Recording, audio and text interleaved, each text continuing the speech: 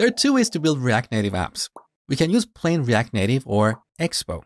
Expo is a set of tools and a framework that sits on top of React Native and hides a lot of complexity from us. It makes it incredibly fast and easy to build React Native apps. If you have never done mobile development before, Expo is the way to go. You can build and run your first app within a few minutes. The other option is to use React Native CLI or command line interface. When we create a project with React Native CLI, our project will look like this. So we have these folders, Android and iOS. These are native Android and iOS projects.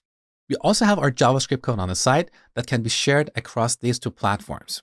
So this approach is suitable for people who have some experience with iOS or Android programming. In this course, I'm assuming you don't have any prior experience in mobile development, so we're going to use Expo. When we create a project with Expo, we're not going to have these Android and iOS subprojects.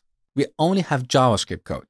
So that means we cannot work directly with the native API of these platforms. We are limited to what Expo gives us in terms of the native features. Now, honestly, this is not a problem for a lot of apps because Expo gives us a lot of native features. So we can build a real complete app using just Expo. And that's what I'm going to show you in this course.